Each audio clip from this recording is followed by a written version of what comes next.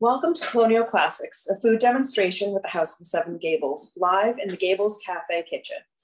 Tonight, we're going to do something a little different and have a conversation about the history of tea with the Gables Collections Manager, Susan Baker. The House of the Seven Gables strives to be a welcoming, thriving, historic site and community resource that engages people of all backgrounds in our inclusive American story. Continuing this work takes effort, time, and money. We would like to thank our members who are here tonight and invite you to become a member if you're not. We have some great programs and member events lined up this year. We have included a link for membership in the chat. We have also included a link for donation to help us cover the costs of this demonstration and to support our work as a community resource. Any amount is greatly appreciated.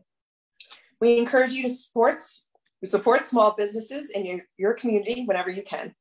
We purchased our spice collection from Salem Spice on Pickering Wharf, and our tea was donated to us by Jolie Tea.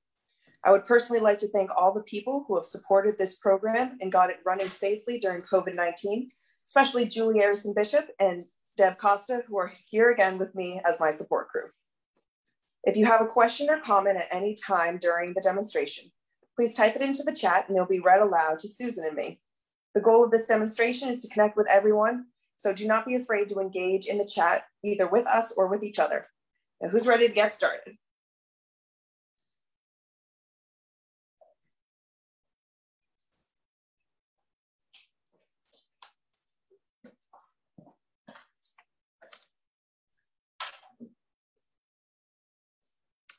Hi, guys.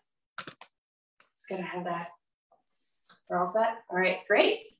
How's everyone doing? Does everyone have some tea maybe or something? Yeah, everyone's got it. Kind of interested in whatever you guys have today. I'll show you what I have in a second.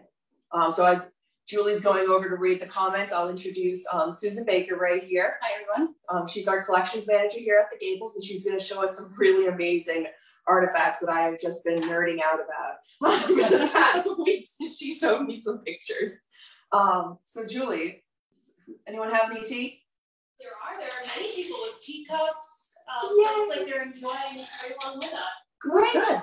Berries tea from Ireland. Lemon Singer. Ooh. Lemon Singer, interesting. All right, so today our tea is donated by Jolie Tea, which is right down the street from us. It's a great place where I go get all my loose leaf tea. And this is actually our Caroline Emerton tea blend. I believe it was called Sweet Caroline Emerton Blend. And it is, I need to read the cheat sheet, sorry. It's a Sri Lankan black tea with vanilla bean, rose petals, lavender, and vanilla essence. And Amy, who is in charge over at Jolie Tea, she told me that the inspiration for it was the gardens, especially the roses and that lavender. So she really wanted to take a piece of the garden and put it into some tea. And named after our founder, Carolyn Emerton. Yeah, that is an important bit. So since we're doing it in this pot right here, I have my little cheat sheet that I actually got at Jolie Tea. They give you this little thing. So that way you have the right ratio to water, which is very important to making sure your tea isn't too watery or too strong, whatever works. So we're gonna use, so in here we have 16 ounces of water. And so that means we need 2 teaspoons. If I can get it out. And it's really, so we're using some loose leaf tea, which I hopefully will not spill everywhere. I'm not very good at it. Yeah, you got it. Yeah. All right. And then put some of that rose petal in there. It looks good. I can see the pieces of lavender. Well, oh my gosh, you can. Yeah. I don't know if you guys can see that. Got it? Oh, over here. See that? Just plop it in there. Looks lovely. And got some on the plate. That's why we have the plate. There you go. And then, yeah, it smells really nice. And I have this handy dandy. We're just gonna, it's hot, so we're gonna put that in there. And then we're gonna have it steep for 8 minutes. 8 minutes on the clock. I should probably put 8 minutes on the clock. Julie's got it, good, because I don't have a clock. All right, so while that is steeping, we'll have that. We have our cracknels and our marmalade here, so we'll have those once our tea is all ready to go.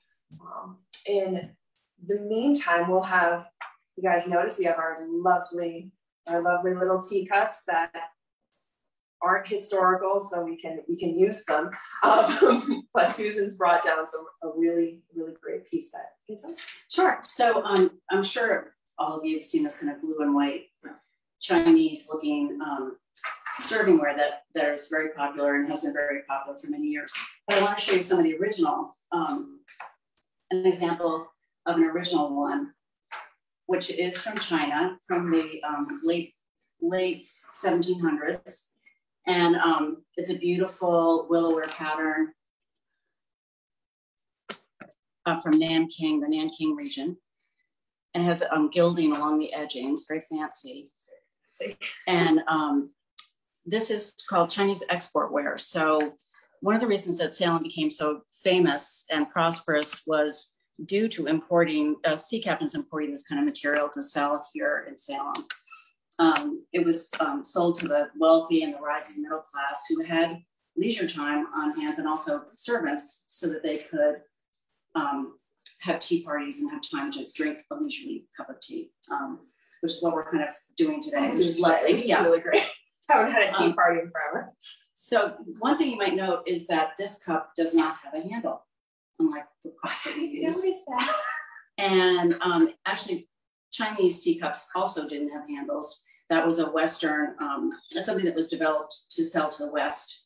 Exactly, there's our tea handle.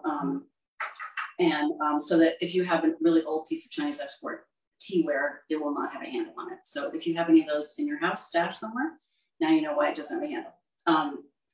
Anything else I should add about that? Oh, so is this one that's in the... This is a piece that's usually located in our parlor in the house of the Seven Gables in the Turner Ingersoll Mansion. We have a little tea table set up, so it's over there. And I should mention porcelain too. So one of the other things that sea captains were bringing back from China was porcelain. It was highly valued by the West because it's super thin and you can design, you can have many colors on it. If you think about what colonial people were using, they were using wood, or they were using redware, stoneware, pottery, which was super breakable, couldn't really be decorated with many colors, and this was just seen as like a huge kind of an advancement, and everybody wanted porcelain tea services and eating services. I want a set very much. Yeah. But I don't think I can get that nice gold edging thing. Yeah, and I never noticed. I've given how many tours in the parlor, and I never noticed that it didn't have a handle. There you go. How did I miss that? Well, there's some in there that do have handles, so you might have just not noticed it. It's a detail. I just gotta go and see. Yeah, so the next time you guys come on a tour, come in, check out in the parlor. Feel free to ask which one, and to see if there's any that have any handles. Do we have any questions about our nice little teacup? Not yet, no teacup. Okay, that's good. I've lost my train of thought. History of tea. History of tea. Yeah. Okay. So we were talking about China. Let's go. So, full disclosure, it's very difficult to get the full history of tea because it is thousands of years old, going across multiple different cultures. Tea did originate in China. That's where they've been able to trace it back to. But from there, it kind of just exploded to a number of different countries in the area before making its way over to Europe. So originally in China, it started out as sort of a tea brick that was bound together with a rice paste. So that way it would stay together, and you have to grind it up to use this powder. And then gradually it would evolve to just using the tea brick is made of the tea leaf. Actually, no, originally it was made with ground tea, ground tea, the rice paste. Yes. That was the very earliest. That was the very earliest one, and then gradually, I think they bind the leaves without making them into a powder. Right. So there's a huge evolution spanning from. Let me get my cheat sheet. What's the earliest year I have in here? Because there's like I said, thousands of years. So the Tang Dynasty in 618. That is the earliest one. That's the steamed green bricks containing rice paste as a binding agent. And then about 300 years later, they still have the green bricks, but they're not using the rice paste. They want it more pure, just purely sticking together without any additives with it. So that's about 300 years later. And then, yeah, then it just keeps going until we have sort of tea today. And so that's in China. And then it spreads over to Japan it becomes popular in Japan around late 1100s. So I think where I've been able to trace it back to a little bit beforehand, because the priests and noblemen were able to afford it and be able to transport it, but they used it more as a medicine. It wasn't a leisure thing like we know it today. And so it only became a little bit more popular after tea was starting to be grown in Japan. There were some Buddhist priests that had gone to visit China, and then they brought it back, some seeds to Japan. And that's how it became more popular over there. And then we have our Japanese tea ceremony that I don't know. There's so many different parts to that, and procedures just for the host, and then procedures and etiquette for the guest. And it's a very beautiful ceremony that we could go on for hours talking about, which we don't have because we haven't even talked about Indian tea, which is where we go next on sort of like this tea trip. And that's kind of the connection. So tea in India, again, comes originally from China, so spreading downward. I know that's backwards for you guys, but it makes sense when I'm pointing my fingers. And so it becomes popular. And then we have our chai tea, which actually I now know that saying chai tea is basically me just saying tea, because chai means tea, which I did not know before this research. The chai that we know more of today would be described in India as masala chai. And so masala chai is a mixture of the black tea with, was it black tea? I think it's black tea. Let me check. Hold on, before I give you guys any information. Yep, black tea, there we go. Chai was originally black tea steamed or boiled in milk. So they would make it all together instead of water. And so that made your chai. And then adding the spices such as cardamom, cinnamon, clove. Yeah, adding those in, that made it masala chai. So it's very different. Somebody on the call who's actually visited a tea park in India. Oh my gosh, yes. That's great. Yeah. Oh, cool. Yeah. Very nice. Any fun stories? Yeah, chai. Yeah, and so. And somebody who has participated in a Japanese tea ceremony as well. Oh my goodness. So participated. So he had all the rules along with it. I had one of my coworkers. He wanted to learn how to do it, but it would take too long to teach you. Would the tea come over in a brick or loose? That depends on what time. So the question was, would the tea come over in a brick or loose? So that really depends on the time period. So I think mostly, if it depends. If you're talking about tea that came here, it was loose, but you might want to talk about kind of English, how it got to England and the colonies, and then we can talk about the loose and the brick tea. Yes. So India is sort of how it comes over a little bit. It's a mixture. So originally, actually coming into Europe, the English were not the first to be transporting tea. Might have made it into the tea made tea famous like it is today, but it wasn't the first country that actually had tea in Europe. It was the Portuguese.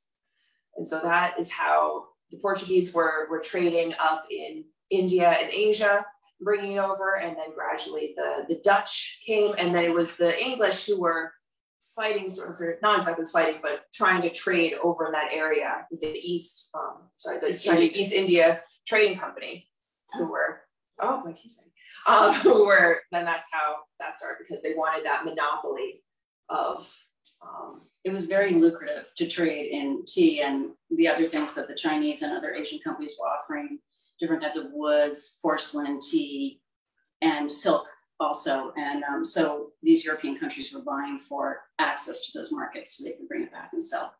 And the British became predominant eventually. And then it came to the American colonies. And one of the things that we show in when tours are given, do you want me to talk about tea break now? Yeah, you talk. So I want to show you a picture. I'm gonna take. If you guys want to see the color, it actually looks really close to our marmalade. That they saw a tea brick. The first time they saw Right. a tea brick was at the witch house. At the witch house has a tea brick. Gotta go check that out. Yep. So we have this is our tea. It's a black tea, so you can see that by the color. And now I'm gonna try it. So I'm just gonna. It's in front of all of you guys. It's really good. It really does have that kind of other flavors besides just tea in there. It's really good. Yeah. Yummy. Yeah. So if you guys are want to get into Jolie tea, Grab some Edmonton tea. It's delicious.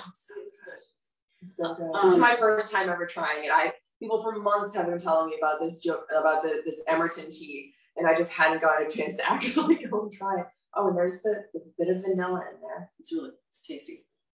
And if you talked about what's on the table for the We have our cracknels and our marmalade. So those of you who were with us in April, we have our cracknels right here, which I've made again. So those weird sort of how do I spice? Yeah, the spiced baby bagels, the precursor bagels that I talked about that you have to boil and then bake with all these really great spices in them. So they have cinnamon, nutmeg, clove, and aniseed. And then pairing with it is our pear marmalade, which you guys were here in May. Yep, I know my months, I do. That's what we made during that time. So marmalade being a precursor to marmalade, it has those chunks in there. And I think they go very well together. We've been munching on them. They're delicious. They're delicious. You should try them. Make them at home. Yes. Yeah, definitely try them out. Did anyone try the cracknels or the marmalade between now? Has anyone tried those? I will let you know if anybody answers in the chat. Okay. So while you're eating, I'm hungry. I'm just going to talk about tea here in the colonies when tea was first started to be imported here as part of the British colonies. So tea was not brought as in bricks here. It was brought as loose tea that was packed. And the Peabody Essex Museum has this amazing image print that I want to show you that shows Western sea captains. You can see them doing business with Chinese merchants, and you can see the tea boxes.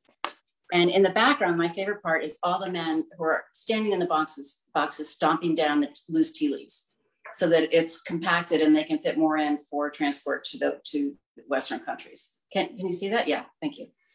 And you can see the Western, pointing out the Western guys. Sure. So there's, oops, we're going to back you up just a bit. Okay. So there's Western over here and then Western over here. And then sitting down, There's a whole series of these kind of prints that show the process from growing the tea to picking the tea to preparing the tea to roasting the tea to packing the tea. It's really great. But that's how tea would come to this country, packed in crates. And we talked about the tea brick before. That was not widely available here at all. But let me just grab this. Oh, I have to just get my gloves on. Hold on. The gloves.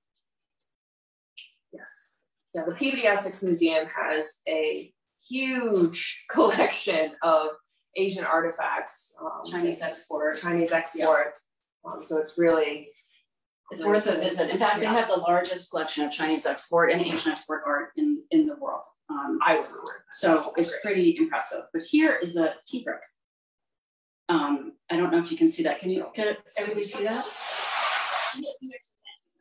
Okay. So as you can see, it's pressed in a mold that gives it this decoration. This one is from the 1820s.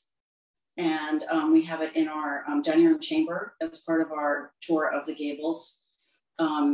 And when we talk about the wealth, the maritime wealth that helped create Salem as a wealthy city, including the Turner Ingersoll Mansion, that's one of the reasons it was built. So this is made out of tea that's been chopped up and compressed, chopped up into fine. It's not powdered, but it's fine. You can see the little pieces of it, but I don't know if you'll be able to see that. This is one of my favorite things to talk about when I give a tour, because I always like to stump people. Like, does anyone know what this thing is? And they're like, iron. It's for printing. And I'm like, it's something you can consume. And they go, chocolate. I'm like, no. It's great. We've had visitors who read Chinese and who have translated this for us, which I can't remember what it says. Something about the company, right? Yeah, it says China Tea Company something incorporated. It's in traditional Chinese, and the person that on my tour that translated it, her father spoke traditional Chinese, so she was able to figure it out a little bit. And actually, if you want to pick it up again, I can point out which one meant. I think it was the. Oh, how many servings are in this tea bag? Zero idea. No idea. No idea about that. That's many. The back of it. I'm sorry. The back of it. You can see that there's there's indentation, so it looks like you could break it up into those kind of little blocks. Yeah. But what were you going to say? Yeah. So I believe it was called Middle Kingdom is how China referred to itself, and that is in this symbol right here. So actually, I'm going to move it forward. I'm going to move it. That way we can try and see. Susan, can you move that up just a little bit? No. Can anyone see that one right there? So it's sort of a square with a line through it. And that's what one of the people told me is indicates China, yeah, or how China referred to itself at that time. So that's, we'll see. Well, no, but I think I don't know how many servings you could get out of this, but I'm assuming that these blocks in the back you could kind of break into those chunks, and then you would maybe that would be a teapot worth of tea. I don't know, because you have to smash it up in order to actually. You do. You have to grind it up. Because you don't just put the whole brick in there, or even like just it in brick, any like sort of brick form. It has to be mashed up into the powder form. Yeah. But one thing that's so as I mentioned, these were not widely used or available in the U.S. But so it was loose tea, like the tea that we just made. But let me show you this other thing called a tea caddy. The tea caddy. Make room for the tea caddy. I know. So this is a beautiful lacquered tea caddy with made out of it's brown lacquer with gold decoration, hand painted on and embossed in. And it's, if you can see inside, it's got a black lacquer inside. It's not in great shape. It has a lot of condition issues, but it has beautiful little scenes of boys and girls and men and women playing and fishing and farming and doing things like that. It also has these little Chinese, can't tell if it's a lion or a dog, which is a potent symbol in Chinese iconography. So it means, good fortune and other things, which I've forgotten my Chinese to know better. This would have had originally pewter or silver canisters in here. So tea was for wealthy people initially, and later for the more middle classes that was emerging in the U.S. Here's one split up. So this is one that we sell actually in the museum store we have, and so as you can see inside, it has that silver. So that keeps it nice and fresh. And these would be, oh yeah, here we go. I didn't even notice it was on one. Contained. They'll be contained. They were airtight. There you go. Yeah, airtight, so that way the tea would stay fresh for longer. And then you could mix it in this middle section right here. So you store, and then you mix it with your water. And so yeah, we have lots of tea space in here. This is our bigger one. We do have a smaller one available in the shop. But so this might have had those compartments, and it might have just had inserts that would have been silver or pewter, kind of a metal insert. And tea was expensive, and so it was kind of like spices. They were kind of controlled carefully, and the woman of the household would have had the key to this, and it would have stayed locked. And it wasn't something that they wanted anybody to be able to access. So that's the development of the tea caddy, to keep it fresh and also to keep it secure. And I think we can give at least a basic answer for the tea brick and how many servings question. Oh, good. So the servings would be based on weight, and to make an 8-ounce cup of tea, you would use anywhere from 3 to 5 grams of what would be in the tea brick. So probably what would equal out to about a small shaving of it. So if your tea brick weighs about 1.5 pounds, you would get about 230 servings of tea out of 1 brick of tea. Thank you. Thank God for Probably. Google, right? Thank you. That's amazing. So I'm going to take this back and move it away. Isn't that beautiful? Yeah. And there's examples of tea caddies all over the place. So you might have one in your own house. You might see it in a museum. You might see it in antique stores. They are readily available because people don't really use tea the way they used to.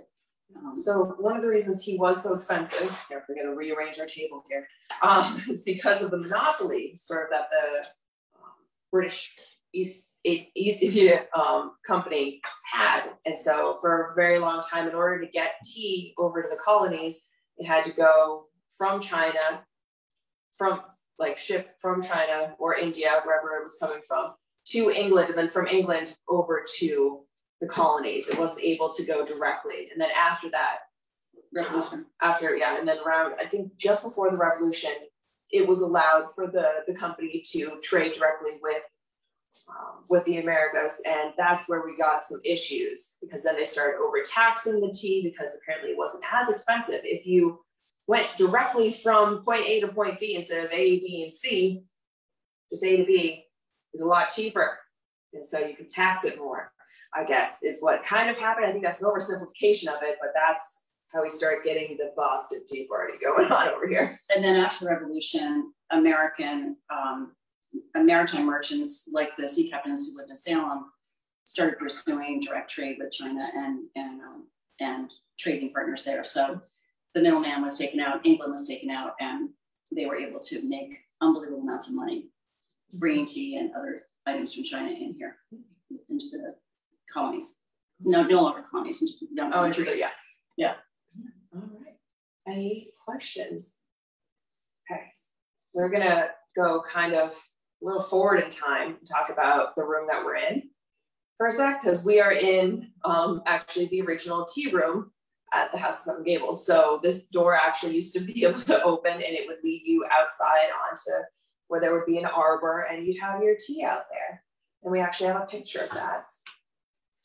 This photograph is from 1920, and it shows some ladies enjoying tea outside of the door that we're currently sitting in. The doors. You can see the eye arbor, and the lady, the woman in uniform serving them. It was very popular. We actually have one photograph, which we did not bring up, that shows the whole lawn completely filled with people and tables and chairs. It's pretty cool. And this one is from 1938. Sorry, Julie. It's okay. Up and down and up and down. 1938, also showing the tea room and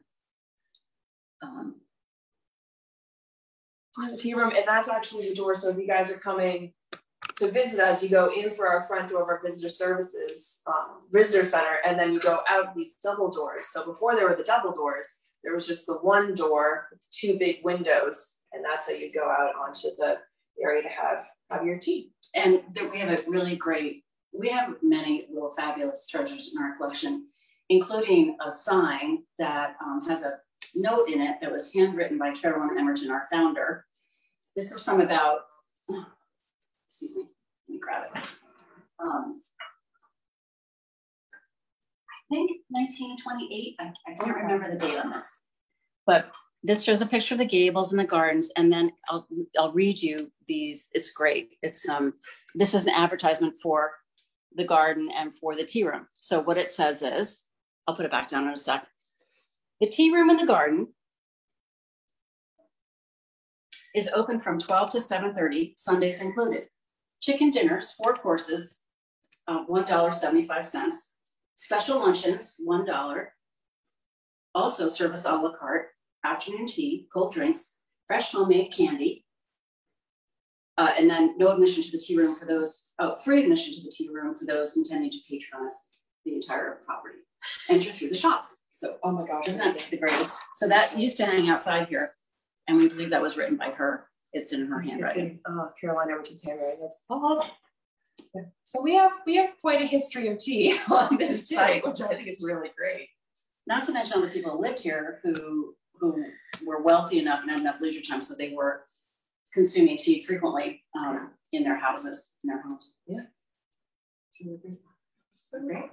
So one question that came in is what country consumes the most tea? What country consumes the But most somebody tea? via a quick Google search on the chat said that it seems that Turkey might be the country that That's what I heard. Turkey, interesting. Because in my research, I was trying to see other places where there was tea, and it seemed like coffee was more in Turkey. Because I was looking at sort of Middle Eastern tea area, and it seemed like the Middle East was having a lot of coffee coming in from Turkey. They have a lot of sweet. They drink a lot of sweet tea there. Strong sweet tea. I don't. Have we hosted a tea? We hosted tea. Oh. We haven't. Wouldn't that be fun to do? Back in the 90s, they used to have the tea service. They used to do tea, but many You can people, come closer and speak to the camera if you want. people do not have the time for a long, luxurious afternoon tea. Would love I'd to make have the time. time. I know. I would love to have the time. Just prepping for this tea, though, it took me a while. I'm just gonna lay back in this chair. Is everyone enjoying their tea? I'm enjoying mine. It's almost gone. Should we show them anything from the shop? I know that you saw that in the beginning, but we have a lot of really And great. there is definitely some feedback that we should absolutely be hosting. the tea. Absolutely hosting a tea. Well, There you go. I think we can look into that. I think we're gonna look into that. I Maybe think for I Miss definitely Emerton's will. birthday next year. Maybe for Miss Yes, Emerton's Miss birthday Emerton's next year. Yeah. birthday. Be a nice community event. Oh, actually, Karen Pelletier did a tea here as Miss Emerton. Oh, Oh, somebody, we have somebody, somebody Yes, was I dressed as Miss Emerton. That's so fun. Yes, so someone dressed as Miss Emerton. I'm You've inspired us, everybody. Yes. Yeah. Oh, so many plans. Yay. All right. So I think we'll do last questions because, guys, that's a half hour. We could sit here for hours and hours, but gotta drive home. We have to clean up. One of the questions is there's the recipe for the marmalade and crackers online. Those, I believe, the recipes are on our Facebook. Those were posted on our Facebook when they came out. So if you go scrolling through our Facebook, you'll be able to find those. Really good. Yeah. Yeah, it all came really together. I didn't know anything about the Emerton tea, but it actually pairs pretty well, especially because we have the spices and then the very sweet marmalade, and then you have that sort of not exactly bitter, but it's a black tea, so it's that nice It's taste sort of strong. balances it out. It's strong. It has oomph to it. It's not just a. And It's now a it's great. even stronger because I forgot to take out the leaves, so that's gonna be pretty strong. I'm gonna take that out now, actually. It's really good with these crackers, or whatever they are. Yeah, Bagel. crackles. Yeah, the bagel. It's delicious. I still don't know exactly what they are, but they're supposed to be. They were in the bread section of the cookbook. But yeah. Oh, there's a museum that does a high tea, a cream tea once a month, and then they do a high tea for Mother's Day weekend. Oh, high tea. But what kind of high tea are they doing? There's actually the high tea that we know isn't actually a British high tea. So yeah, I haven't even gone into tea time. So we have our 11 C's. Oh, okay. For those of you who are Hobbit fans, Lord of the Rings. So there are different kinds of tea times depending on where you are. Let's see. Oh yes. Okay. So for English tea times, there's 11 Z's, which is brunch at 11. There's afternoon tea, which is called low tea because the women were sitting in low couches when they were having them. And then high tea. So afternoon tea is actually the tea that we think of as high tea. High tea actually used to be, it originated in the lower classes. It was taken after work and it had a heavy meal. So it didn't have the little finger sandwiches. That was low tea. That was your afternoon tea.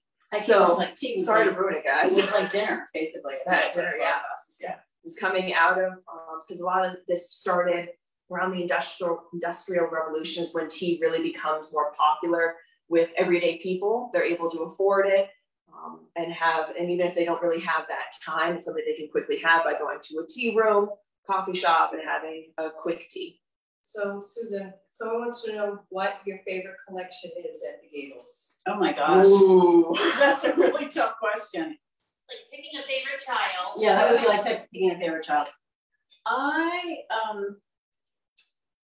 would have to say a portrait, a painting by Sophia Peabody, who was Nathaniel Hawthorne's wife, but who was one of the famous Peabody sisters at Salem. She was came from a very intellectual, highly educated family, and she was a painter. And she was really one of America's, we're kind of discovering this now, the small group of institutions that have any of her art, because there's very little left, that she was really a very fine artist and one of America's first commercial artists, which has been pretty much unsung up to now, but she's starting to be recognized as that, because she was painting to make money, to support herself, because she was sickly, mostly because she lived in a very domineering family, and that was her coping mechanism. As soon as she moved out, she became fine. But the painting is called The Flight into Egypt, and it's a spectacular, huge landscape that we just applied for a grant to get conserved, because it's in pretty bad shape. So we're hoping that we get the money to conserve it and to put it in a period appropriate frame, and then we'll highlight it in the house once that's done. Oh, great. Because right now it's hanging up in our Nathaniel Hawthorne birthplace house, which is going to be open. For those of you who have come to visit, you could only get into any of the houses if you had tickets. But now if you're in the garden, if you do our garden experience, you can get into the Nathaniel Hawthorne birthplace house starting on Friday.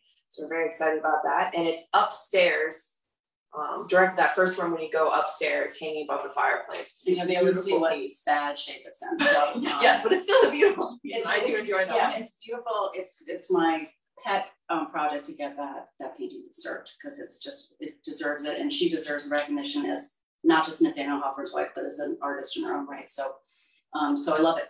I love it. That's probably my favorite. But there are lots of others I could pick out of the hat. So many things. All right, yeah, questions. Yeah. All right. Well, thank you guys so much for joining us for our tea, which I guess we'll call late afternoon tea. It's almost actually a high tea. It was delicious. We're hoping to bring Colonial Classics back when it becomes colder weather.